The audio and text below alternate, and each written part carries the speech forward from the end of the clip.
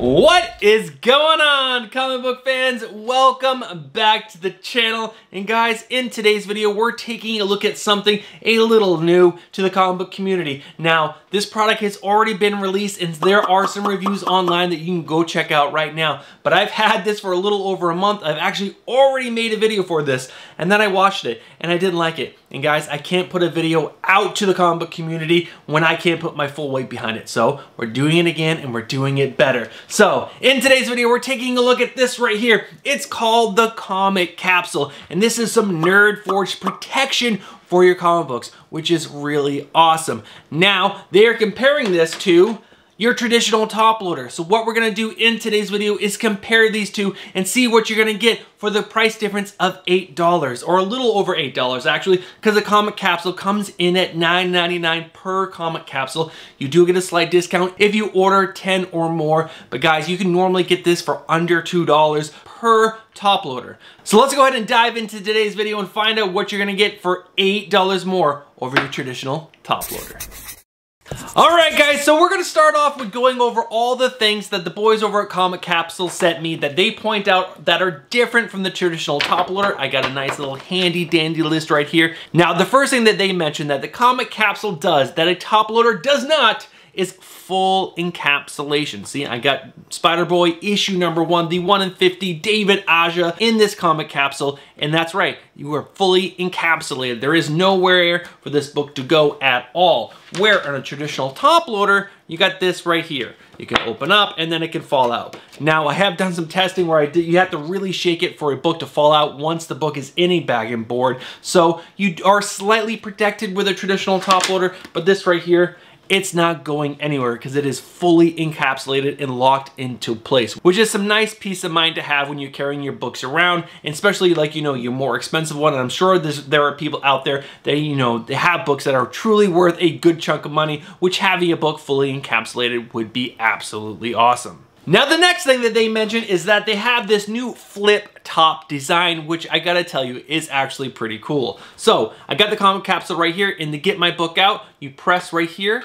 and it folds back. See? Folds back, and then you can pull your book out. It's effortless, it's so nice, it's clean, it's easy, and it locks back in place. I'm not sure if you were able to hear that or not. Where with your traditional top loader, sometimes you really gotta shake the book out, or you gotta, like, you know, shove your fingers in here to then pull it out. It's not the most convenient. Is it a big deal in the grand scheme of things? No, but it is super nice. This is a really nice tactile thing. I gotta say, when I was holding this for a little while, I found myself doing this for a little while, and you know what? I've opened and closed this at least 100 times, and it still locks into place every single time. So it's a nice high quality lock right there. So that is another cool feature to the Comic Capsule that the top loader does not have. Now the next thing that they point out that the Comic Capsule has that the traditional top loader does not is that this is made out of anti-UV resin on both the front and the back. So this protects your comic books from, you know, direct UV light, which is really cool.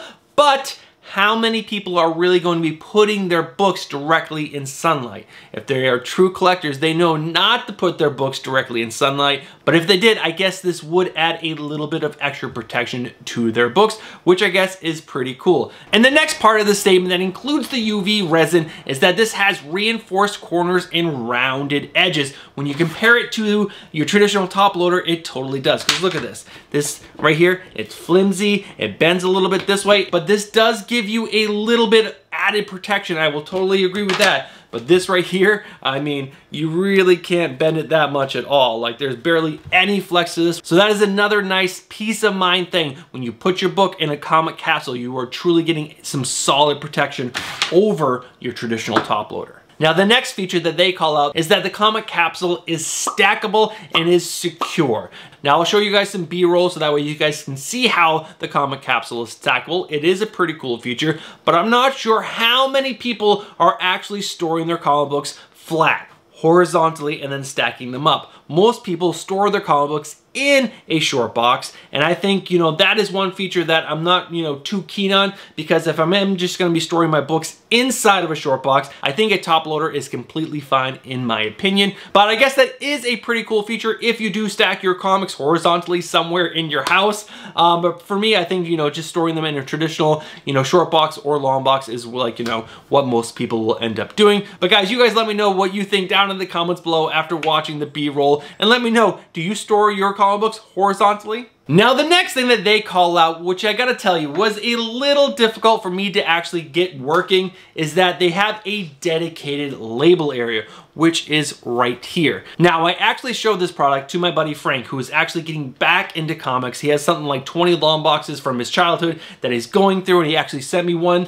from his own personal PC, which is this one right here. It's the first appearance of the Vigilante. He bought this originally for $1. Such a cool thing to get from my friend's childhood collection. I'm definitely gonna be getting this CGC slabbed, so that way it can go up on the wall, and I'm gonna put a little sticker on it saying from the Frank Suarez collection.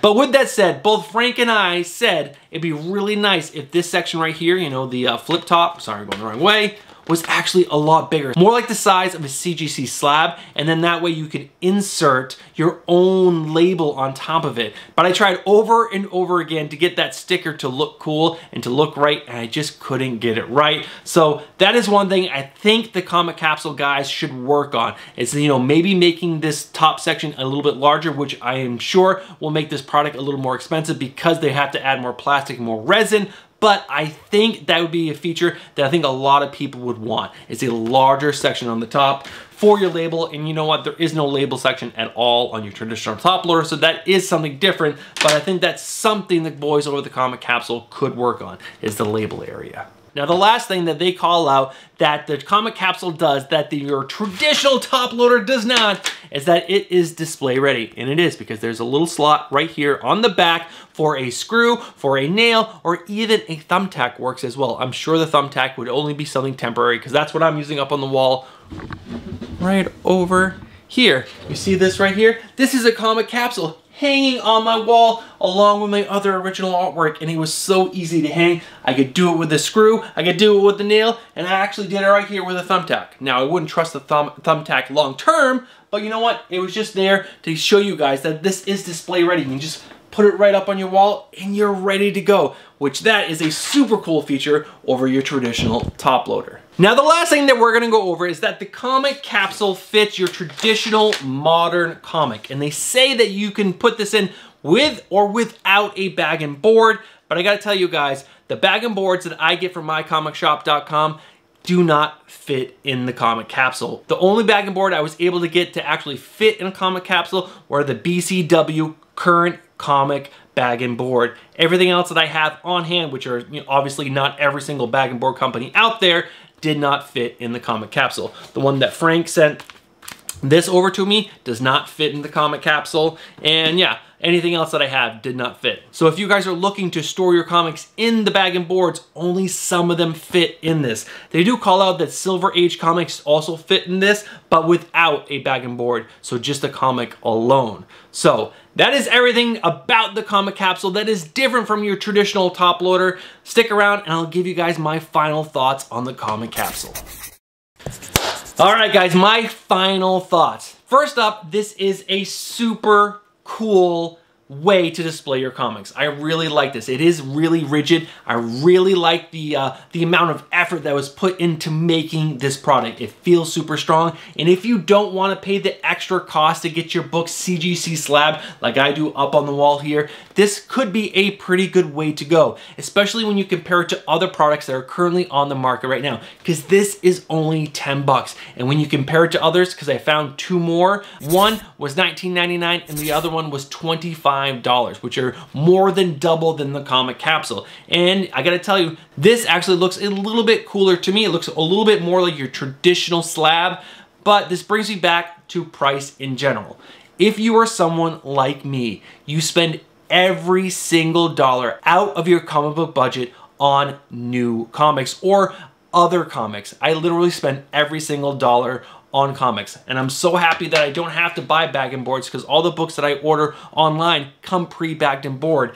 And I would be much more willing to spend, like, you know, under $2 per top loader because I am such a penny pincher. I want to spend all my money. This right here is the Werewolf by Night, the 1 in 50 ratio variant. I got this for, I think, for like 18 bucks or something online. I would rather spend the $18 on a book like this than 2 comic capsules because I'm just cheap like that, because I want books, I don't want protection. And again, that's kind of a weird thing to say because you know what? I should be protecting books like this because this might not be a CGC 9.8, but also this is just gonna go into a box and I'm just gonna store it for a long term with a cover on top, and it's gonna be protected because no one's going in the boxes, because my kids know you touch daddy's stuff, you're gonna get punished. But that is really it. Otherwise, I love everything about this product. It's solid, it fits your books really well, it displays really well. I just, you know, the price to me is too much. I would rather spend the money on a top loader because again, I'm spending all my money on the books, on my ratio books, on my monthly books, on giveaways, on everything but, I guess, protection for my books. Even though I am saving up a bunch of money, around like $500 to do a large CGC submission. But again, you know what? That's because I want them truly, truly encapsulated, locked in place, even though I know there's that whole CGC scandal. But to me, there's nothing beats this right here. This right here in your CBCS slabs are just the way to go when you really want to display your books. There's this nice label on top. It's really, really hardcore plastics.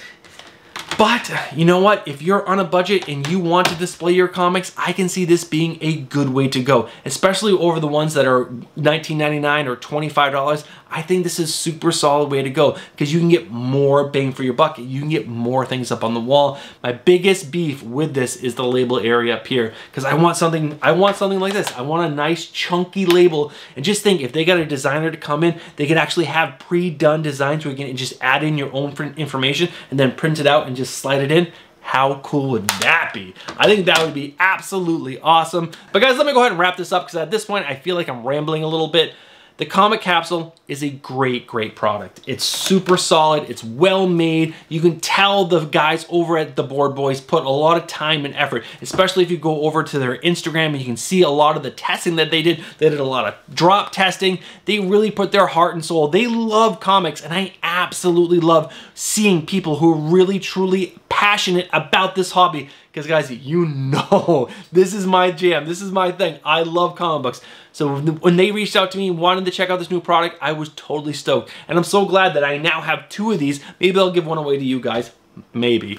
But this is just really, really cool. I love this product.